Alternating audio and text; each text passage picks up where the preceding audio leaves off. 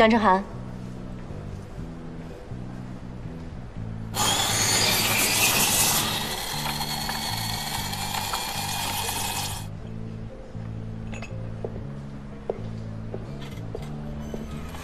阿姨，咱俩长话短说。你的状况我全都了解了，你的现状我也非常清楚。我觉得你并不适合我女儿。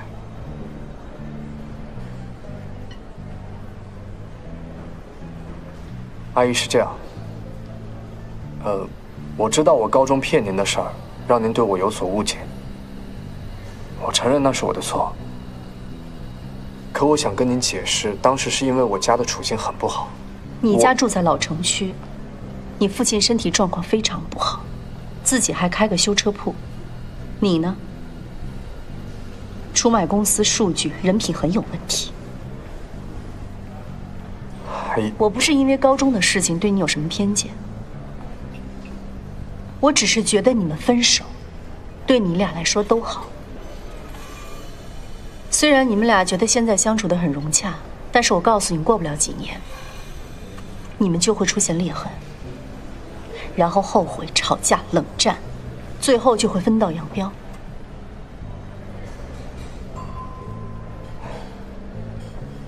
阿姨，我知道您的担心，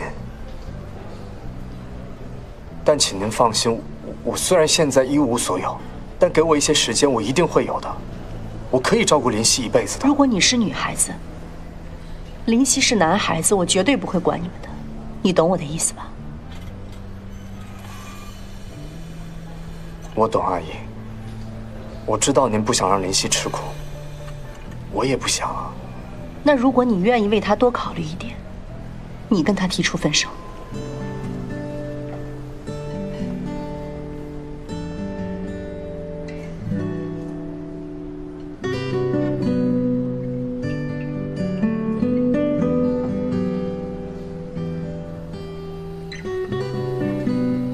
我向您保证，我现在的处境不会持续太久。阿姨知道你心里现在在想什么，你一定在骂我，所以你别跟我装了。我没有，阿姨。林夕的外表是你们给的，性格是你们教育的，爱好是你们培养的。我有多喜欢他，我就有多尊重你们。那如果这样的话，咱俩就没什么可聊的了。蒋正涵，如果你还有点自尊心的话，你今天晚上就应该跟他提出分手。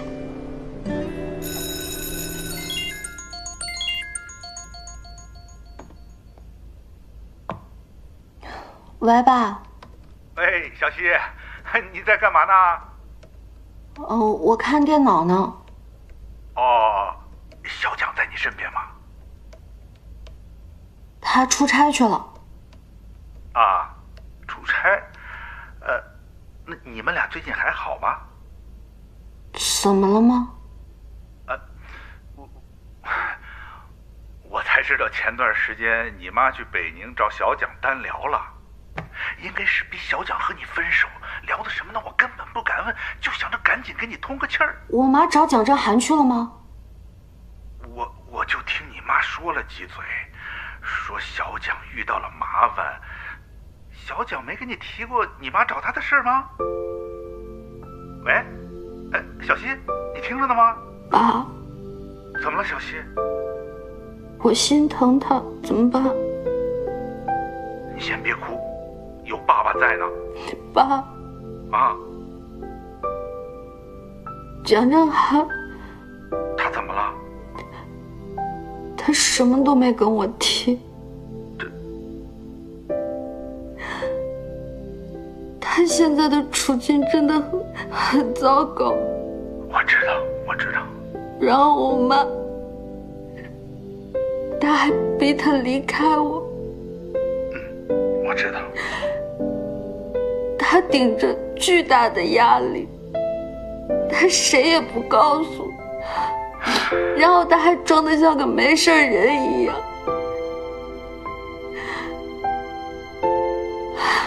我好担心他。我明白。我该怎么办啊？好女儿，你要明白，爱其实包含了很多，那里面有成全，有忍耐，有付出，也有等待。如果你坚定地选择了站在小蒋的身边，那你就必须要做好受委屈、遭受挫折的准备。这条路是不好走，但是爸爸支持你，支持你跟小蒋。爸，哎，谢谢你。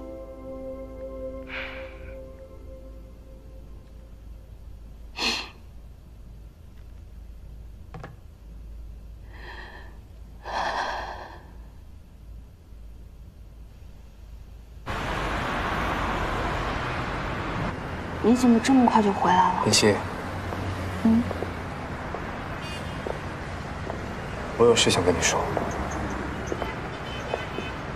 对你撒了那么多次谎，你一定很累了。对不起。如果你继续跟我在一起，你只会更累。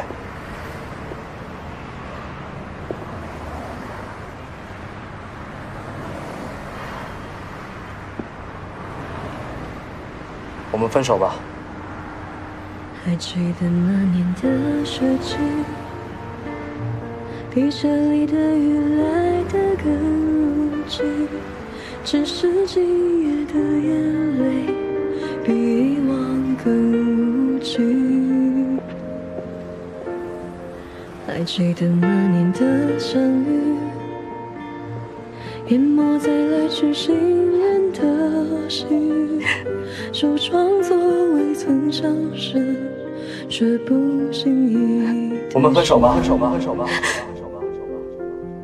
就像北方的秋，送别南飞的梦，正如爱过的人，歌颂远走的痛。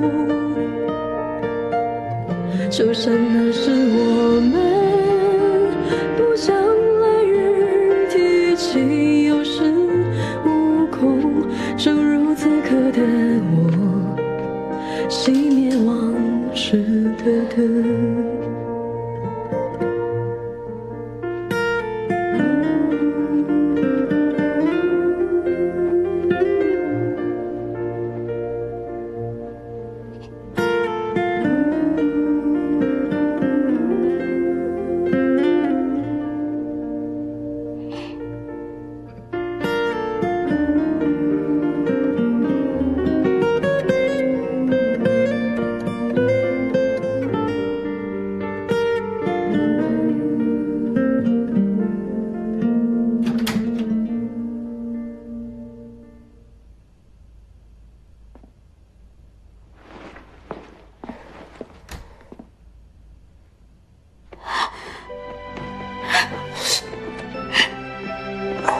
林夕，怎么了？林夕，林夕怎么了？我以为你不回来了。我怎么会不回来呢？我以为我妈把你妈跑了。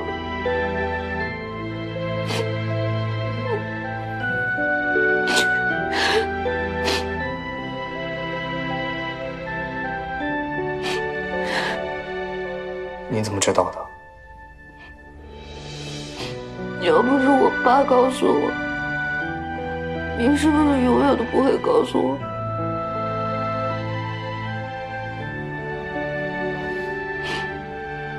小不良吗？过来。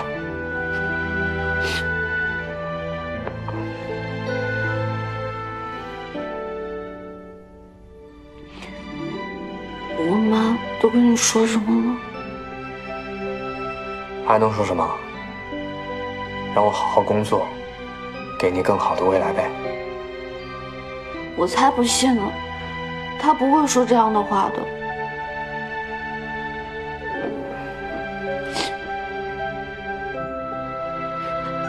我刚刚特别害怕，我以为你不要我了呢。我都回来了，怎么会不要你呢？我独立、自信的夏林熙同学，怎么变成小哭包了？嗯？不哭了，乖，都几点了？怎么不睡觉啊？嗯？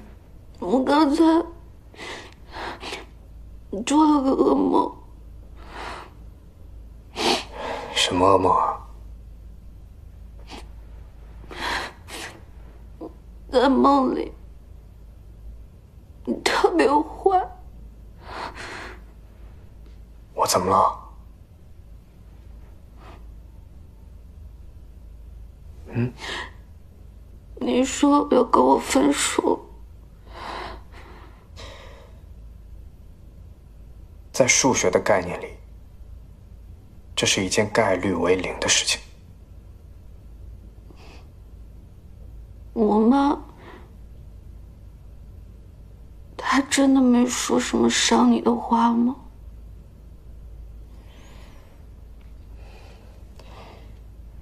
放心吧，不管我未来的丈母娘对我说什么，都改变不了我迎娶夏林熙的心。你正经点。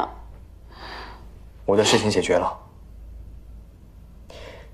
其实这些年，我接编程的活也赚了不少钱，我爸的外债也还清了，所以以后换我来养你，好吗？林熙，把老师的工作辞了吧。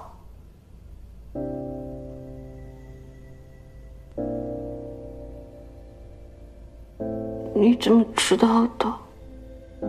我早就知道了，但你不想说，我就不问。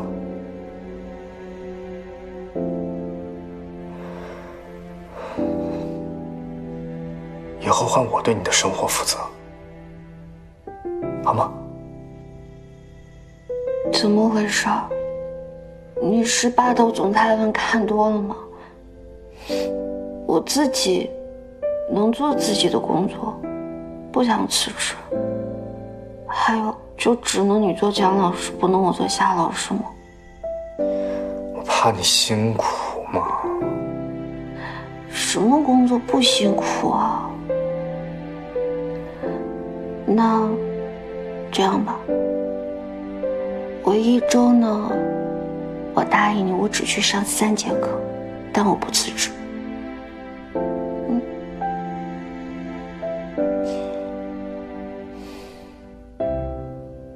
好，不辞就不辞，听你的。